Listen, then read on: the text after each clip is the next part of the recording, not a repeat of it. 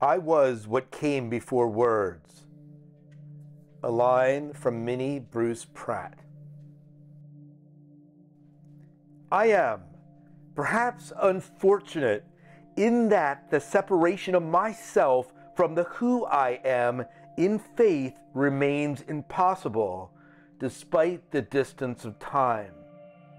I am, despite the desire to divorce myself from my family, traditions, and rules, to break out and be my own man. I am, despite my excuses of I used to be, formerly was, grew up as, I am. Breathe, breathe, whisper. Mennonite.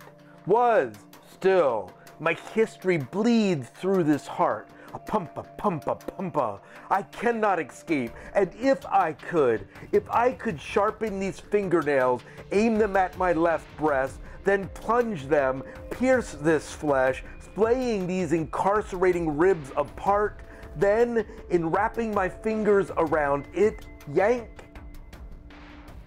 Where would I be without my heart? Who would I be? How long would I live? Bleed. Pumpa, pumpa, pumpa. I'm incapable of forgetting who I am. I cannot be who I am not. I am, despite the electronic current coursing through my house, despite the lack of a buggy in my barn, and despite my head unadorned by a black hat and beard.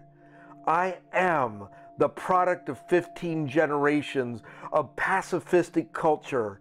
I am Mennonite. I am who I am. This poem is probably the closest I came to ever writing a slam poem of sorts. And what this captures for me is in my 20s, I was really struggling with being Mennonite. In fact, I never wanted to return to Lancaster County. And obviously I did, and I live there now. I live on the farm I grew up on. But for a while, I was really trying to get away from this idea of being Mennonite.